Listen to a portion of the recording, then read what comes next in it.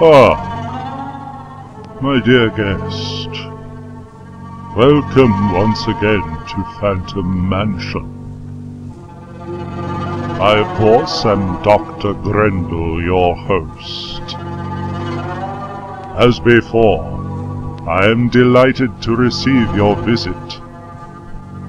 This is a most auspicious occasion, as I am about to unveil the latest of my experiments. As you may recall, my servant Boris, with your assistance, has made a major contribution to this experiment. Of course, he was somewhat reluctant and squeamish at first, but in time, I and my whip persuaded him that it is a noble deed to make sacrifices for science. In any case, Boris submitted, and I was able to complete the procedure. What kind of procedure, you may ask? Oh, a rather simple yet revolutionary procedure that will undoubtedly be a marvel to behold. Let us call it a transplant. Come, let us adjourn to the library to see how our subject is recuperating, shall we?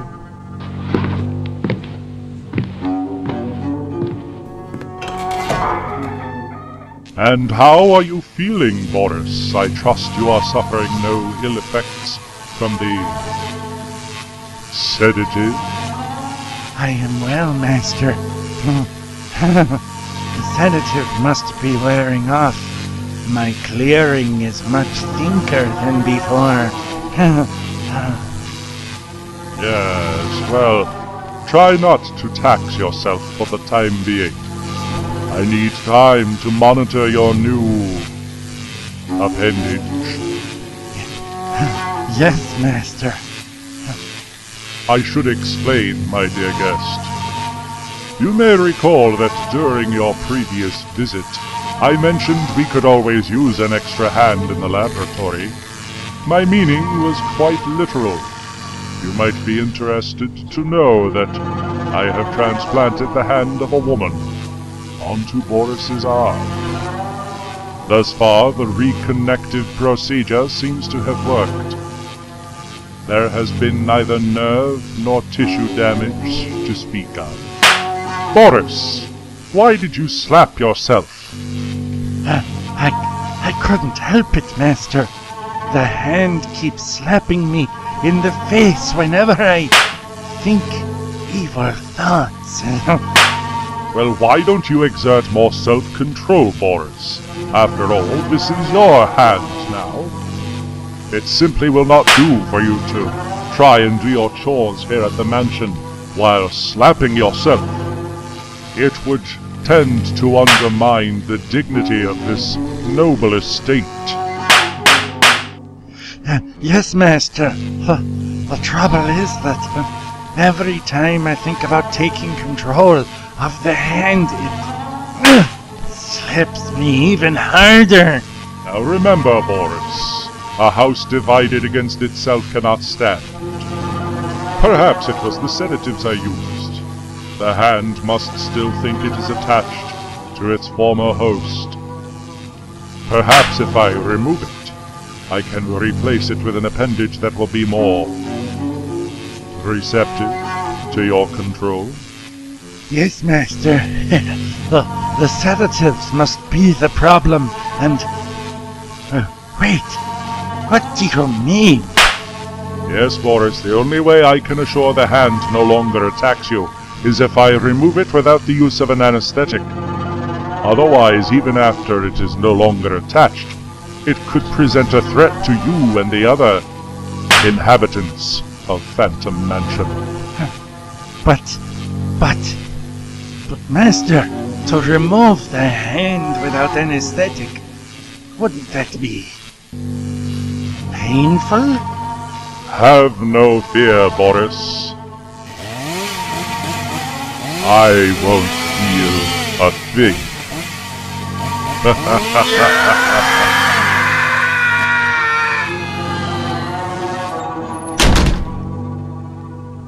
This may take some time, dear guest.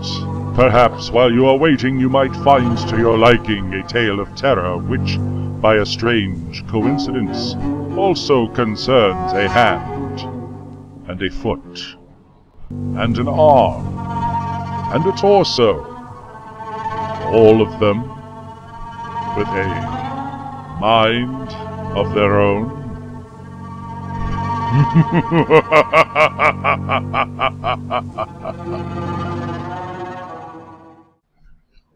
The Return of the Sorcerer by Clark Ashton Smith.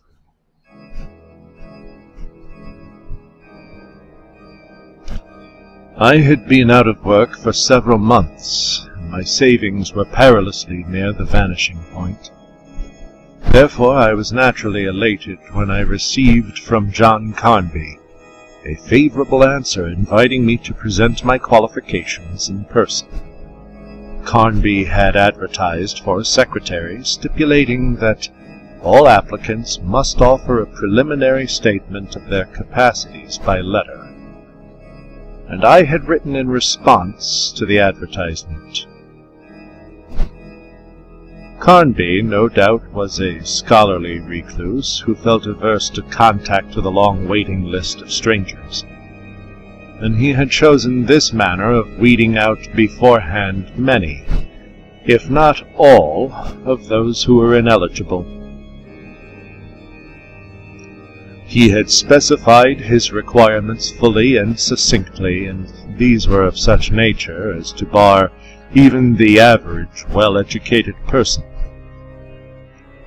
A knowledge of Arabic was necessary, among other things, and luckily I had acquired a certain degree of scholarship in this unusual tongue. I found the address, of whose location I had formed only a vague idea, at the end of a hilltop avenue in the suburbs of Oakland. It was a large, two-story house overshaded by ancient oaks, and dark with a mantling of unchecked ivy, among hedges of unpruned privet and shrubbery that had gone wild for many years.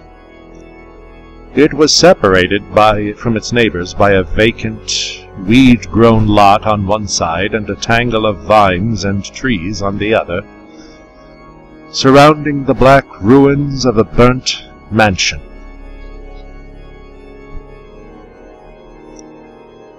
Even apart from its air of long neglect, there was something drear and dismal about the place, something that inhered in the ivory-blurred outlines of the house and the furtive, shadowy windows and the very forms of the misshapen oaks and oddly sprawling shrubbery.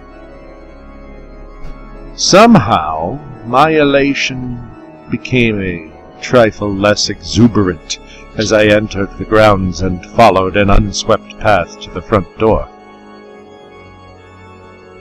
When I found myself in the presence of John Carnby, my jubilation was still somewhat further diminished, though I could not have given a tangible reason for the premonitory chill, the dull, somber feeling of alarm that I experienced, and the leaden sinking of my spirits. Perhaps it was the dark library in which he received me as much as the man himself, a room whose musty shadows could never have been wholly dissipated by sun or lamplight. Indeed, it must have been this, for John Carnby himself was very much the sort of person I had pictured him to be. He had all the earmarks of the lonely scholar who has devoted patient years to some line of erudite research. He was thin and bent, with a massive forehead and a mane of grizzled hair, and the pallor of the library was on his hollow, clean-shaven cheeks. But coupled with this there was a nerve-shattered air, a fearful shrinking that was more than the normal shyness of a recluse, and an unceasing apprehensiveness that betrayed itself in every glance of his dark-ringed, feverish eyes, and every movement of his bony hands. In all likelihood, his health had been seriously impaired by over-application, and I could not help but wonder at the nature of the studies that had made him a tremulous wreck. But there was something about him, perhaps the width of his bowed shoulders and the bold aquilinity of his facial outlines, which gave the impression of great former strength and a vigor not yet wholly exhausted. His voice was unexpectedly deep and sonorous.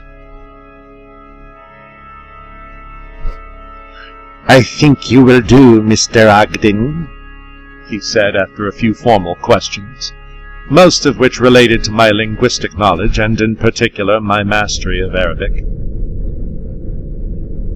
"Your labors will not be very heavy, but I want someone who can be on hand at any time required. Therefore, you must live with me. I can give you a comfortable room, and I guarantee that my cooking will not poison you. I often work at night, and I hope you will not find the irregular hours too disagreeable." No doubt I should have been overjoyed at this assurance that the secretarial position was to be mine.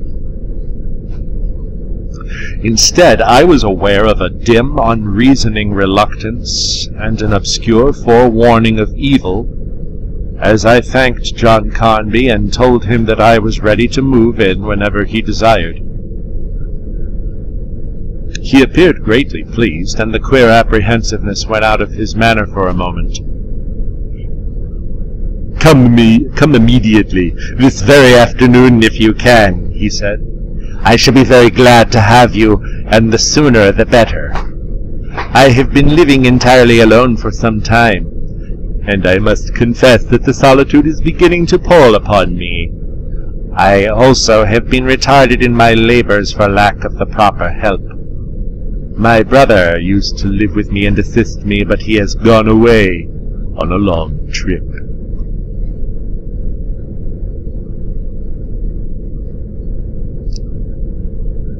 I returned to my downtown lodgings, paid my rent with the last few dollars that remained to me, packed my belongings, and in less than an hour was back at my new employer's home. He assigned me a room on the second floor, which, though unaired and dusty, was more than luxurious in comparison with the hall bedroom that failing funds had compelled me to inhabit for some time past. Then he took me to his own study, which was on the same floor, at the further end of the hall.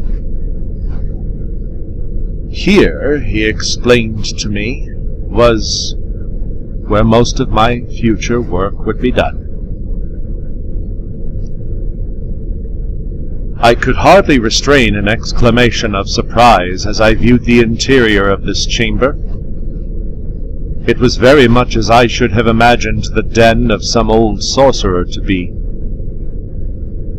There were tables strewn with archaic instruments of doubtful use, with astrological charts with skulls and alembics and crystals, with censers such as are used in the Catholic Church, and volumes bound in worm-eaten leather with verdigris mottled clasps.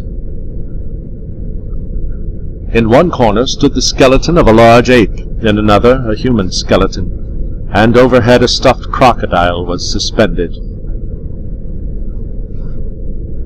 There were cases overpiled with books, and even a cursory glance at the titles showed me that they formed a singularly comprehensive collection of ancient and modern works on demonology and the black arts.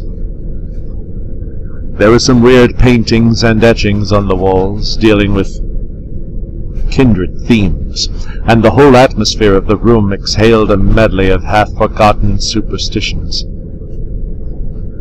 Ordinarily, I would have smiled if confronted with such things, but somehow, in this lonely, dismal house beside the neurotic, hag-ridden Conby,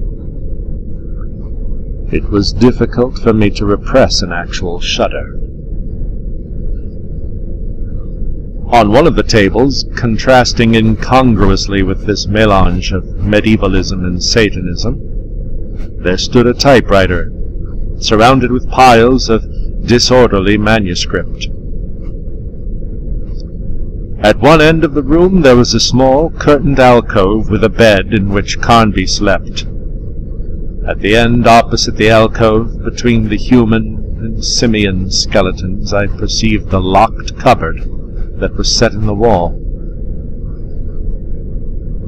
Conby had noted my surprise, and was watching me with a keen, analytic expression which I found impossible to fathom. He began to speak in explanatory tones. "I have made a life study of demonism and sorcery," he declared. "It is a fascinating field, and one that is singularly neglected. I am now preparing a monograph in which I am trying to correlate the magical practices and demon worship of every known age and people. Your labors, at least for a while, will consist in typing and arranging the voluminous preliminary notes which I have made, and in helping me to track down other references and correspondences. Your knowledge of Arabic will be invaluable to me, for I am none too well grounded in this language myself, and I am depending for certain essential data on a copy of the Necronomicon in the original Arabic text. I have reason to think that there are certain omissions and erroneous renderings in the Latin version of Olaus Wormius." I had heard of this rare, well-nigh fabulous volume, but had never seen it. The book was supposed to contain the ultimate secrets of evil and forbidden knowledge. And moreover, the original text, written by the mad Arab Abdul al-Hazred, was said to be unprocurable. I wondered how it had come into Conby's possession.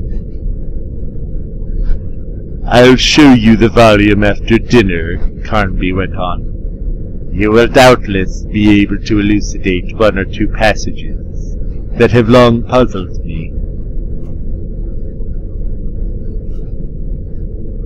The evening meal, cooked and served by my employer himself, was a welcome change from cheap restaurant fare.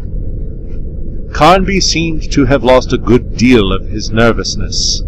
He was very talkative, and even began to exhibit a certain scholarly gaiety after we had shared a bottle of mellow Sorceror. Still, with no manifest reason, I was troubled by intimations and forebodings, which I could neither analyze nor trace to their rightful source.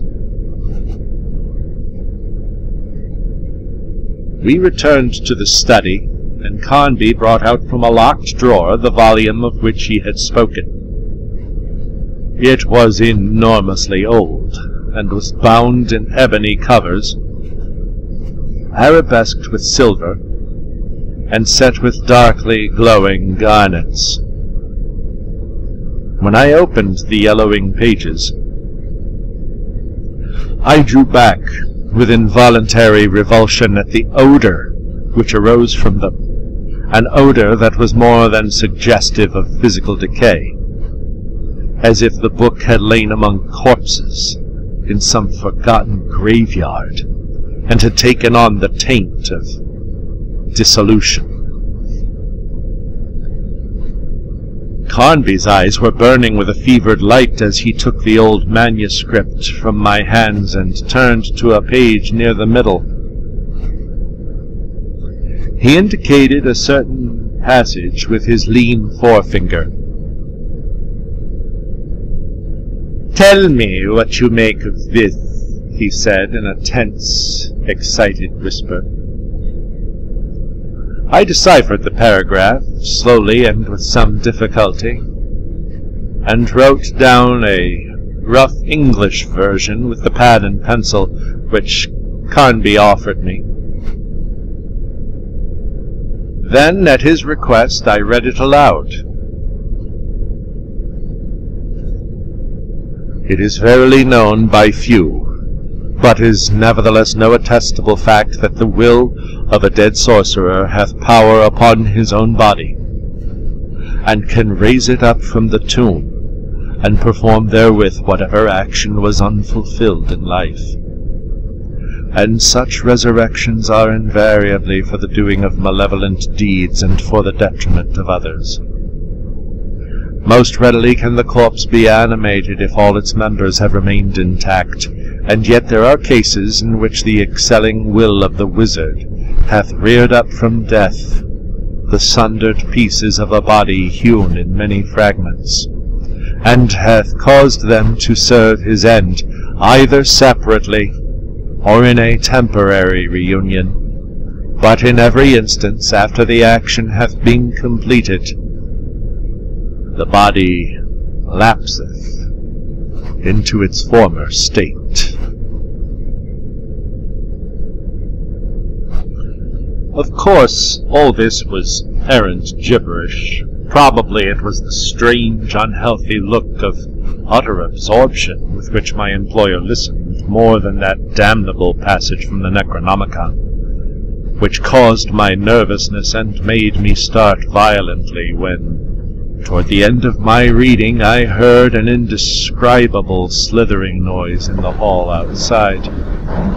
But when I finished the paragraph and looked up at Carnby, I was more startled by the expression, stark, staring fear which his features had assumed, an expression as of one who is haunted by some hellish phantom. Somehow I got the feeling that he was listening to that odd noise in the hallway rather than to my translation of Abdul al-Hazred. The house is full of rats, he explained as he caught my inquiring glance. I have never been able to get rid of them with all my effort. The noise, which still continued, was that which a rat might make in dragging some object slowly along the floor. It seemed to draw closer, to approach the door of Carnby's room, and then, after an intermission, it began to move again and receded. My employer's agitation was marked. He listened with fearful intentness, and seemed to follow the progress of the sound with a terror that mounted as it drew near and decreased a little with its recession. I am very nervous, he said. I have worked too hard lately, and this is the result. Even a little noise upsets me.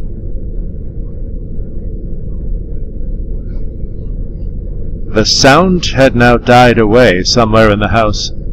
Carnby appeared to recover himself in a measure.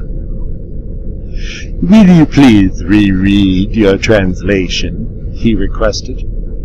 I want to follow it very carefully, word by word. I obeyed.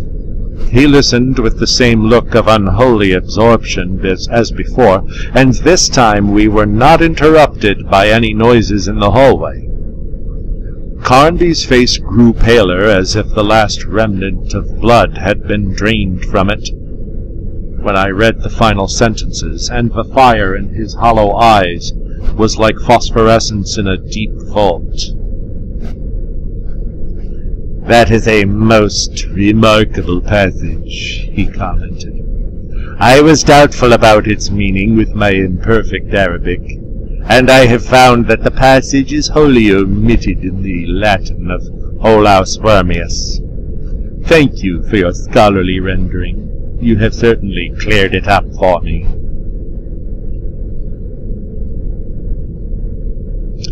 His tone was dry and formal, as if he were repressing himself and holding back a world of unsurmisable thoughts and emotions. Somehow I felt that Carnby was more nervous and upset than ever, and also that my rendering from the Necronomicon had in some mysterious manner contributed to his perturbation. He wore a ghastly, brooding expression, as if his mind were busy with some unwelcome and forbidden theme. However, seeming to collect himself, he asked me to translate another passage. This turned out to be a singular, incantatory formula for the exorcism of the dead, with a ritual that involved the use of rare Arabian spices and the proper intoning of at least 100 names of ghouls and demons. I copied it all out for Carnby, who studied it with a long time of rapt eagerness that was more than scholarly. That, too, is not in Olaus Wormius, he observed. After perusing it again, he folded the paper carefully and put it away in the same drawer from which he had taken the Necronomicon.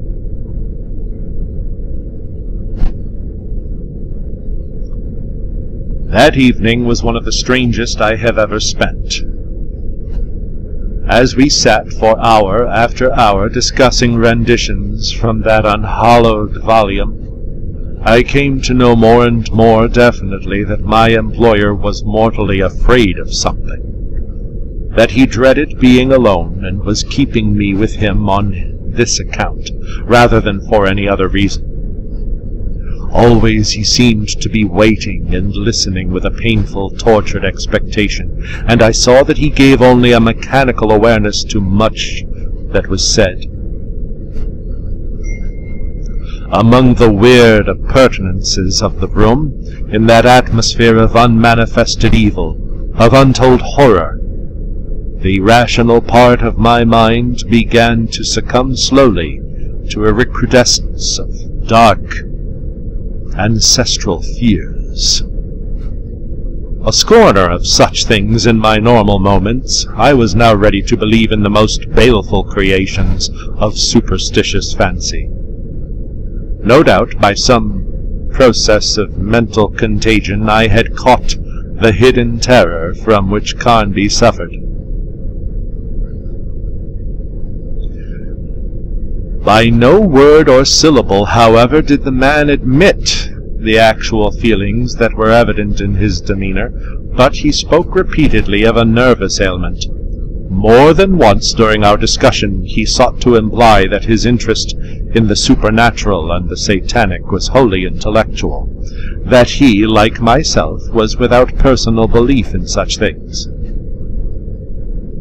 Yet I knew infallibly that his implications were false, that he was driven and obsessed by a real faith in all that he pretended to view with scientific detachment, and had doubtless been a victim to some imaginary horror entailed by his occult researches.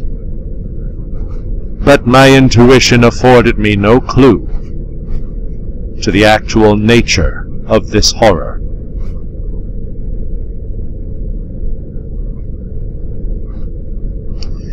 There was no repetition of the sounds that had been so disturbing to my employer.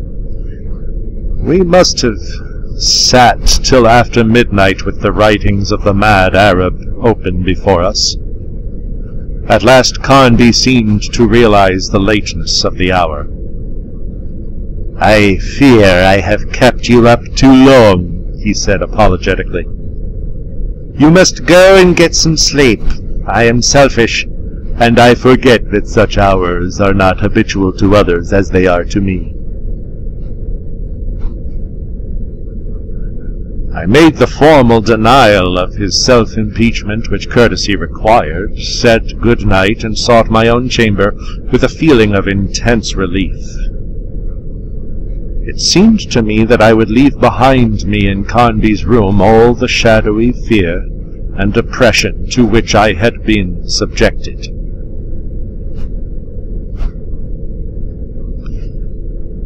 Only one light was burning in the long passage. It was near Carnby's door, and my own door at the further end, close to the stairhead, was in deep shadow. As I groped for the knob, I heard a noise behind me, and turned to see in the gloom a small, indistinct body that sprang from the hall landing to the top stair, disappearing from view. I was horribly startled, for even in that vague, fleeting glimpse the thing was much too pale for a rat, and its form was not at all suggestive of an animal. I could not have sworn what it was, but the outlines had seemed unmentionably monstrous. I stood trembling violently in every limb, and heard on the stairs a singular bumping sound, like the fall of an object rolling downward from step to step. The sound was repeated at regular intervals, and finally ceased.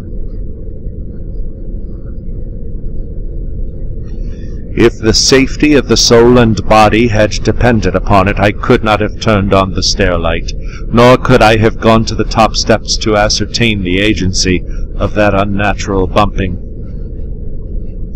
Anyone else, it might seem, would have done this. Instead, after a moment of virtual petrification, I entered my room, locked the door, and went to bed in a turmoil of unresolved doubt and equivocal terror. I left the light burning, and I lay awake for hours, expecting momentarily a recurrence of that abominable sound. But the house was as silent as a morgue, and I heard nothing. At length, in spite of my anticipations to the contrary, I fell asleep, and did not awaken till after many sodden, dreamless hours. It was 10 o'clock, as my watch informed me. I wondered whether my employer had left me undisturbed through thoughtfulness, or had not arisen himself. I dressed, and went downstairs to find him waiting at the breakfast table. He was paler and more tremulous than ever, as if he had slept badly. "I hope the rats didn't annoy you too much," he remarked, after a preliminary greeting. "Something really must be done about them."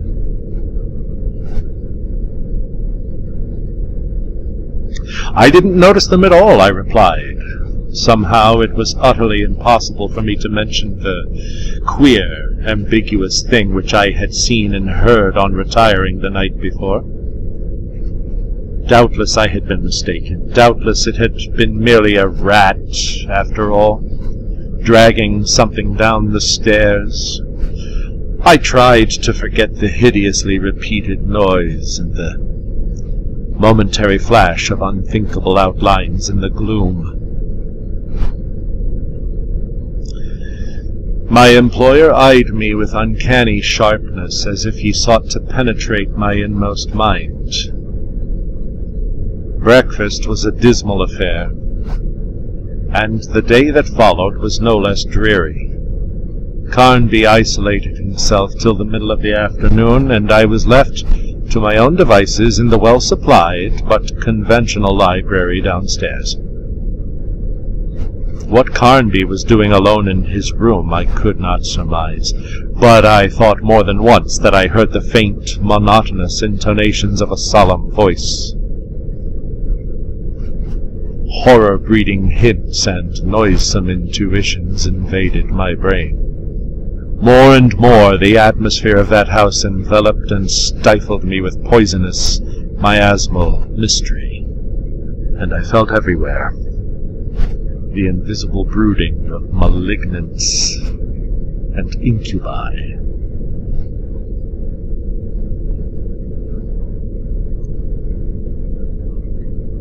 It was almost a relief when my employer summoned me to his study.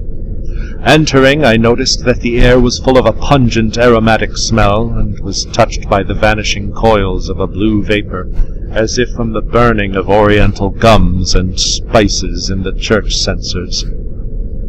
An Ispahan rug had been moved from its position near the wall to the center of the room, but was not sufficient to cover entirely a curving, violet mark that suggested the drawing of a magic circle on the floor. No doubt Carnby had been performing some sort of incantation, and I thought of the awesome formula I had translated at his request.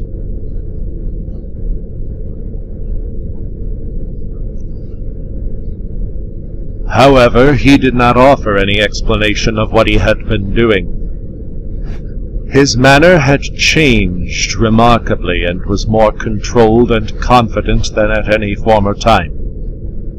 In a fashion almost businesslike, he laid before me a pile of manuscript which he wanted me to type for him. The familiar click of the keys aided me somewhat in dismissing any apprehensions of vague evil, and I could almost smile at the recherche and terrific information comprised in my employer's notes, which dealt mainly with formulae for the acquisition of unlawful power. But still, beneath my reassurance, there was a vague, lingering disquietude. Evening came. After our meal, we returned again to the study. There was a tenseness in Carnby's manner now, as if he were eagerly awaiting the result of some hidden test. I went on with my work, but some of his emotion communicated itself to me,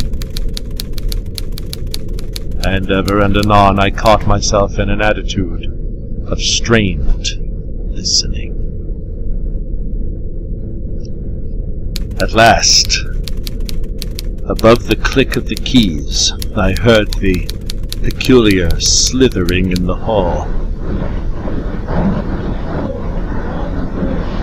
Carnby had heard it too, and his confident look utterly vanished, giving place to the most pitiable fear. The sound drew nearer and was followed by a dull, dragging noise, and then by more sounds of an unidentifiable slithering and scuttling nature that varied in loudness. The hall was seemingly full of them, as if a whole army of rats were hauling some carrion booty along the floor. And yet no rodent or number of rodents could have made such sounds, or could have moved anything so heavy as the object which came behind the rest. There was something in the character of those noises, something without name or definition, which caused a slowly creeping chill to invade my spine. "Good Lord, what is all that racket?" I cried. "The rat! I tell you, it is only the rat!" Carnby's voice was a high, hysterical shriek. A moment later, there came an unmistakable knocking on the door near the sill. At the same time, I heard a heavy thudding at the locked cupboard at the further end of the room. Carnby had been standing erect, but now he sank limply into a chair. His features were ashen, and his look was almost maniacal with fright. The nightmare doubt and tension became unbearable, and I ran to the door and flung it open in spite of a frantic remonstrance from my employer. I had no idea what I should find as I stepped across the sill into the dim-lit hall. When I looked down and saw the thing on which I had almost trodden, my feeling was one of sick amazement and actual nausea. It was a human hand which had been severed at the wrist. A bony, bluish hand like that of a week-old corpse, with garden mold on the fingers and under the long nails. The damnable thing had moved! It had drawn back to avoid me, and was crawling along the passage somewhat in the manner of a crab. Following it with my gaze, I saw that there were other things beyond it, one of which I recognized as a man's foot, and another as a forearm. I dared not look at the rest. All were moving slowly, hideously away in a charnel procession, and I cannot describe the fashion in which they moved. Their individual vitality horrifying beyond endurance. It was more than the vitality of life, yet the air was laden with a carrion taint. I averted my eyes and stepped back into Carnby's room, closing the door behind me with a shaking hand. Carnby was at my side with the key, which he turned in the lock with palsy-stricken fingers that had become as feeble as those of an old man. "You saw them?" he asked in a dry, quavering whisper. "In God's name, what does it all mean?" I cried. Carnby went back to his chair, tottering a little with weakness. His lineaments were agonized by the gnawing of some inward horror, and he shook visibly like a patient of some kind of ailment.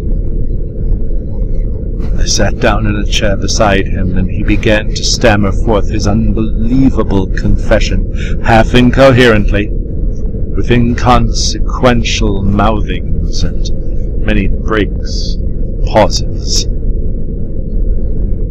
"He is stronger than I am, even in death, with his body dismembered by the surgeon's knife and saw that I used. I thought he could not return after that, after I buried the portions in a dozen different places, in the cellar beneath the shrubs, at the foot of the ivy vines. But the Necronomicon is right, and Helman Carnby knew it. He warned me before I killed him. He told me he could return, even in that condition. But I did not believe him. I hated Helman, and he hated me too. He had attained to higher power and knowledge, and was more favored by the Dark Ones than I. That was why I killed him, my own twin brother, and my brother in the service of Satan, and of those who were before Satan. We had studied together for many years. We had celebrated the Black Mass together, and were attended by the same familiars. But Helman Carnby had gone deeper into the occult, into the forbidden, where I could not follow him. I feared him, and I could not endure his supremacy. It is more than a week. It is 10 days since I did the deed, but Helman, or some part of him, has returned every night. God, his accursed hands crawling on the floor, his feet, his arms, the segments of his legs climbing the stairs in some unmentionable way to taunt me. Christ, his awful bloody torso lying in wait. I tell you, his hands have come even by day to tap and fumble at my door, and I have stumbled over his arms in the dark. Oh God, I shall go mad with the awfulness of it. But he wants me to go mad. He wants to torture me till my brain gives way. That is why he haunts me in this piecemeal fashion. He could end it all any time with the demoniacal power that is his. But he could reknit his sundered limbs and body and slay me as I slew him. Oh, how carefully I buried the parts, with what infinite forethought, and how useless it was. I buried the saw and knife too, at the farther end of the garden, as far away as possible from his evil itching hands. But I did not bury the head with the other pieces, oh no. I kept it in that cupboard at the end of my room. Sometimes I have heard it moving there, as you heard it a little while ago, but he does not need the head. His will is elsewhere, and can work intelligently through all his members. Of course, I locked all the doors and windows at night when I found that he was coming back, but it made no difference, and I have tried to exorcise him with the appropriate incantations. With all that I knew, today I tried that sovereign formula from the Necronomicon, which you translated for me. I got you here to translate it. Also, I could no longer bear to be alone, and I thought that it might help if there was someone else in the house. That formula was my last hope, and I thought it would hold him. It is a most ancient and most dreadful incantation, but as you have seen, it is useless. His voice trailed off in a broken mumble. He sat staring before him with sightless, intolerable eyes, in which I saw the beginning flare of madness. I could say nothing. The confession he had made was so inept and atrocious. The moral shock and the ghastly supernatural horror almost stupefied me.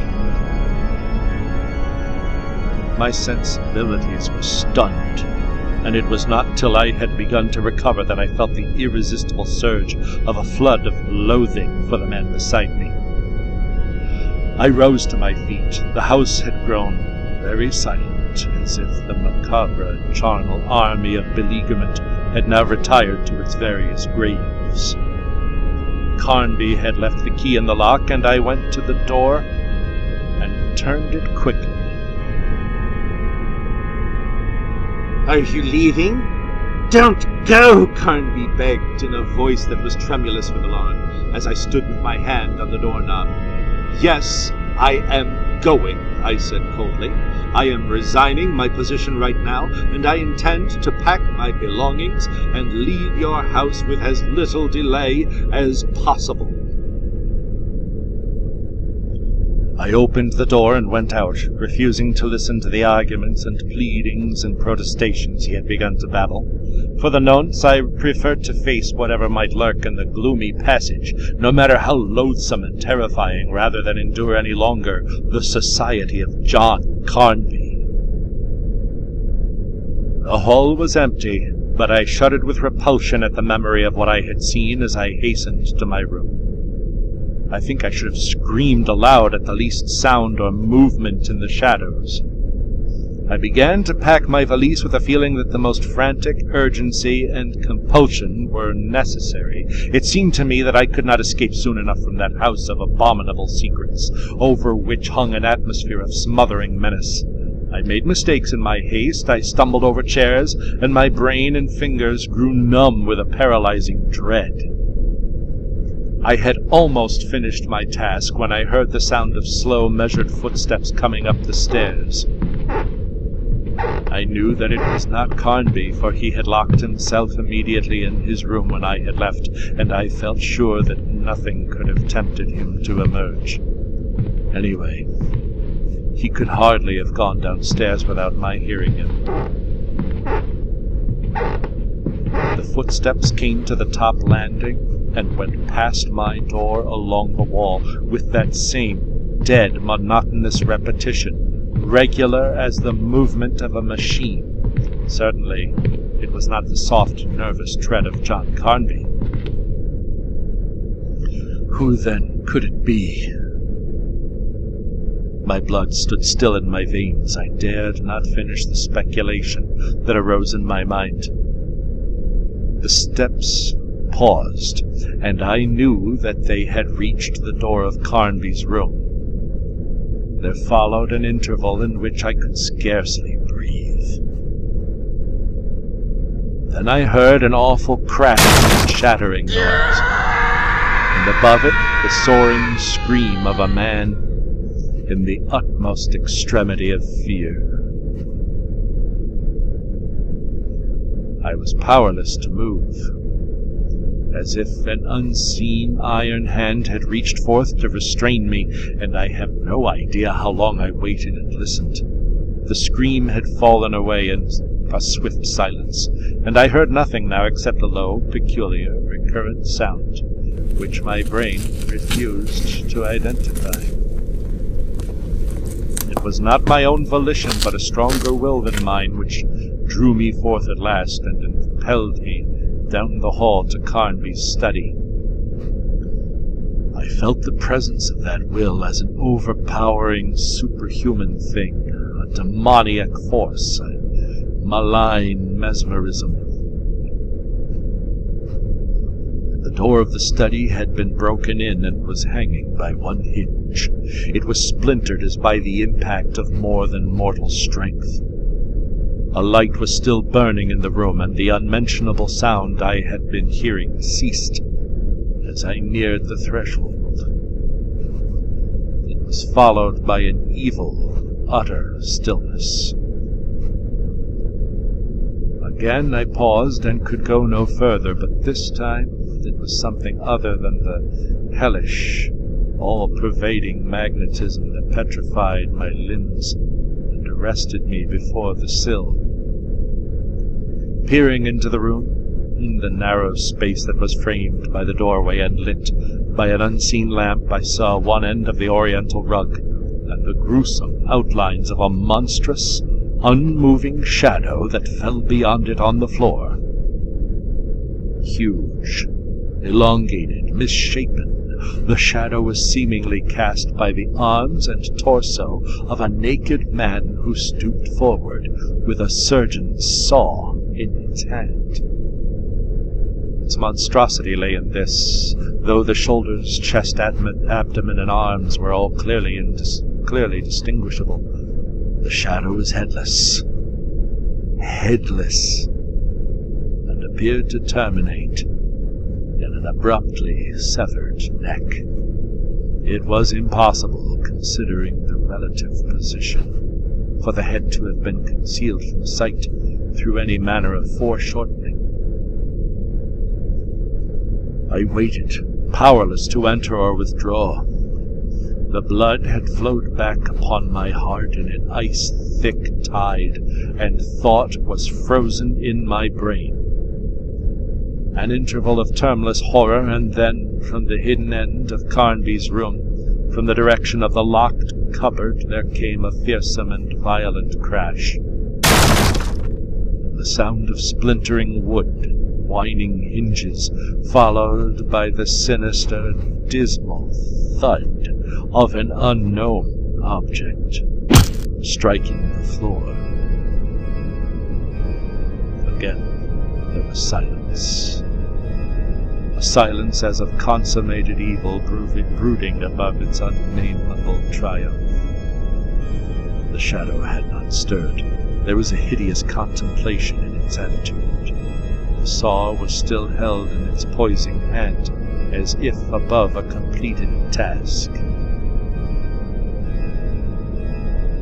Another interval, and then without warning I witnessed the awful and unexplainable disintegration of the shadow, which seemed to break gently and easily into many different shadows ere it faded from view. I hesitate to describe the manner or specify the places in which this singular disruption, this manifold cleavage occurred. Simultaneously I heard the muffled clatter of a metallic implement on the Persian rug, and a sound that was not that of a single body, but of many bodies fallen. Once more there was silence. A silence as of some nocturnal cemetery when grave diggers and ghouls are done with their macabre toil, and the dead alone remain. Drawn by that baleful mesmerism, like a somnambulist led by an unseen demon, I entered the room. I knew with a loathly prescience the sight that awaited me beyond the sill. The double heap of human segments, some of them fresh and bloody, and others already blue with beginning putrefaction and marked with earth stains that were mingled in abhorrent confusion on the rug. A reddened knife and saw were protruding from the pile, and a little to one side between the rug and the open cupboard with its shattered door there reposed a human head that was fronting the other remnants in an upright posture. It was in the same condition of incipient decay as the body to which it had belonged. But I swear that I saw the fading of a malignant exultation from its features as I entered. Even with the marks of corruption upon them, the lineaments bore a manifest likeness of John Carnby, and plainly they could belong only to a twin brother. The frightful inferences that smothered my brain with their blackened, clammy cloud are not to be written here. The horror which I beheld, and the greater horror which I surmised, would have put to shame hell's foulest enormities in their frozen pits. There was but one mitigation and one mercy. I was compelled to gaze only for a few instants on that intolerable scene. Then all at once I felt that something had withdrawn from the room. The malign spell was broken, the overpowering volition that once held me captive was gone.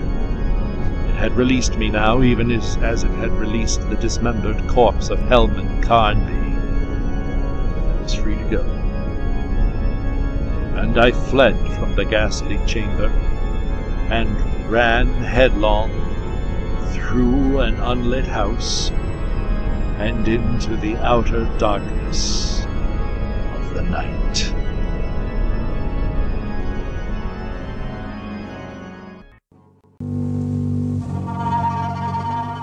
Quite a cautionary tale, wouldn't you say, dear guest? A shame how that others went to pieces.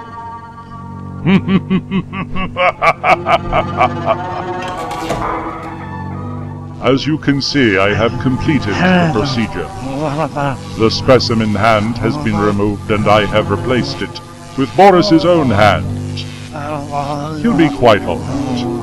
Once he recovers from the shock, he'll be his old self once again.